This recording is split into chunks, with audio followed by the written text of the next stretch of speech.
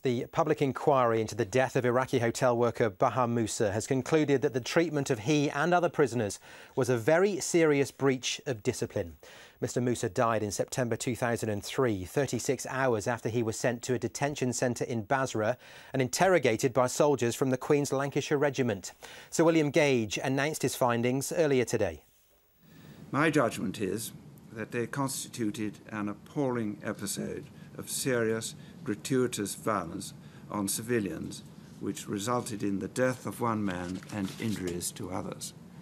They represented a very serious breach of discipline by a number of members of one QLR.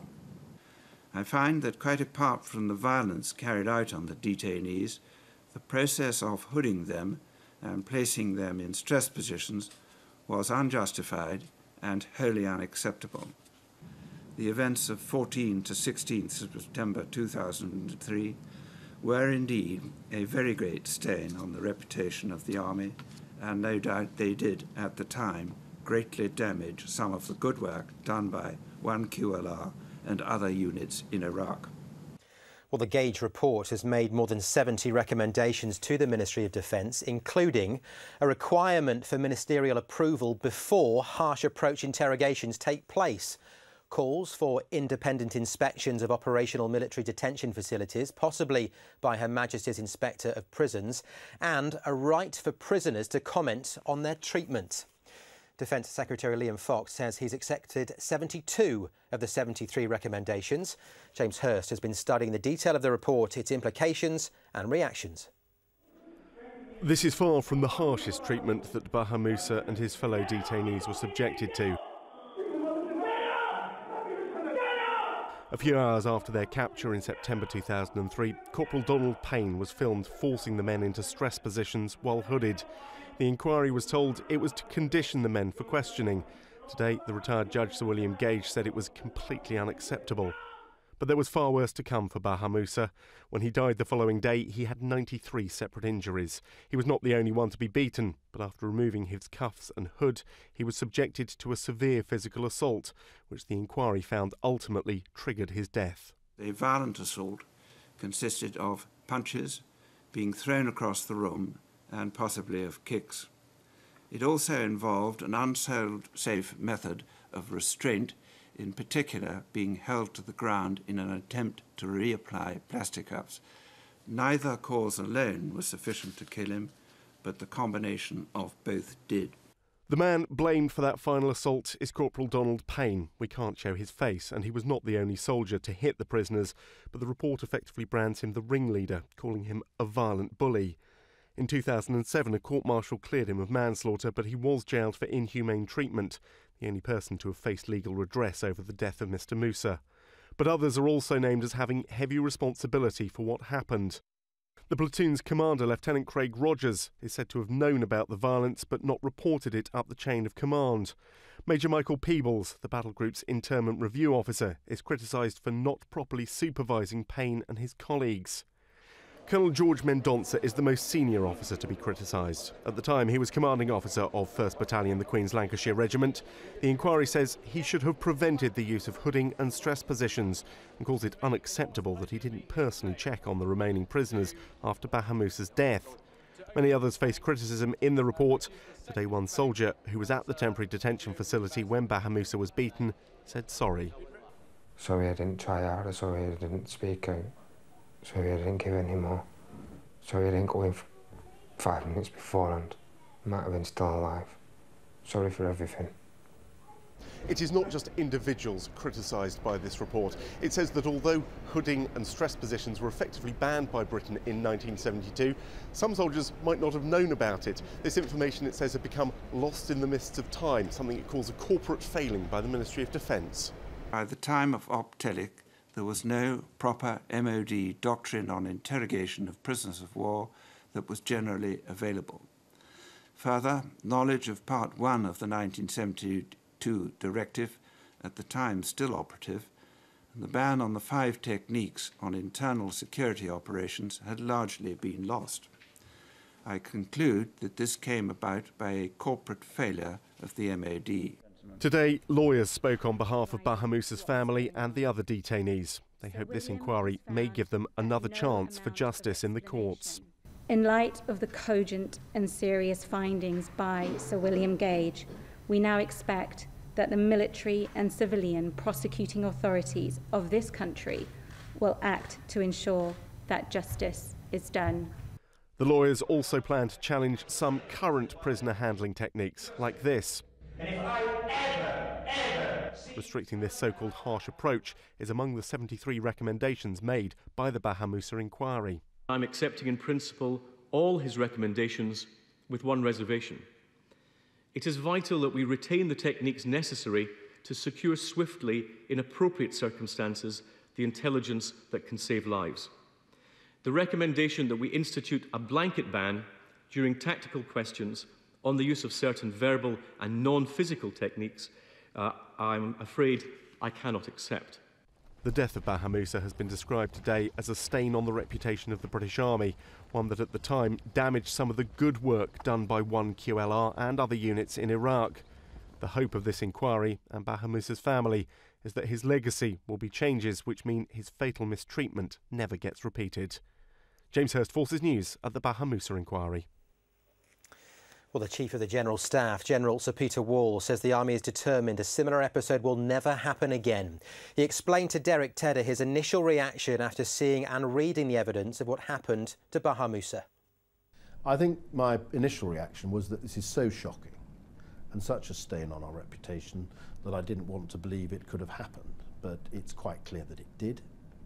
And in that context, we owe very significant further apologies to the Baha Mousa family, and in particular to Colonel Mousa, Baha Mousa's father, who has participated so constructively in the Sir William Gage inquiry. How can you guarantee this will never happen again? We can never guarantee anything on the battlefield, but we can stretch every sinew to ensure that we've got the best possible checks and balances in place to make sure that our soldiers and officers fully understand the gravity of detention activity and that it can only be done in a controlled and precise environment with the right training and procedures in place. Of course, there has been a court-martial into this case. There has been a review commissioned by a previous CGS done by Brigadier Aitken into the way in which the values and standards of the Army are applied on the battlefield, particularly in the detention context. And then most recently, the Army Inspectorate has done a further review, really in anticipation of today's announcement, to make sure that we can be as confident as possible that we've learnt these lessons and implemented them in all of our training. Most of the lessons originated from Iraq, but of course they've got stark relevance to day-to-day operations in Afghanistan. Now, a number of individuals were criticised in the report. What will happen to them? Will any of them face disciplinary action? A lot of people will be expecting the answer to that to be in the affirmative. Well, there's some 26 people who were involved specifically in and around the circumstances of the Baha Mousa incident are mentioned by name in the report, 14 of whom are still serving in the Army. And we will now commission a review to ascertain how that should be handled. And if investigations need to take place, we will pursue those with vigour. General Sir Peter Wall, the current Chief of the General Staff. Well, joining me now, live from Westminster, is Lord Dannatt, former Chief of the General Staff. Lord Dannatt, thank you very much for being with us on the programme. Appalling violence, breaches of discipline, perverse loyalty and cowardice. These are all phrases heard today that should make the British Army hang its head in shame, shouldn't they? Yes, there's no getting away from it. The report makes absolutely damning reading. Grave and shameful events are described within it. But I think also it's been pointed out that these events were a shocking deviation, that's the expression that's been used, from the normal standards of behaviour of the vast majority of the Army. I think that's an important point to dwell on, bearing in mind 120,000 of our people served in Iraq and 179 of them lost their lives there. There's no getting away from the terrible things that happened and shouldn't have happened, but the vast majority of our people served in difficult and dangerous circumstances with honour and dignity and bravery. That said, what is perhaps most worrying about the report is that it levels criticism not just at the individual soldiers, but the chain of command and the MOD itself for allowing the use of interrogation, or not preventing the use of certain interrogation techniques that had been banned for 30 years to take place. There were top-to-bottom failures, weren't there? Well, I think you've perfectly reasonably, but not quite correctly, conflated 2 points there.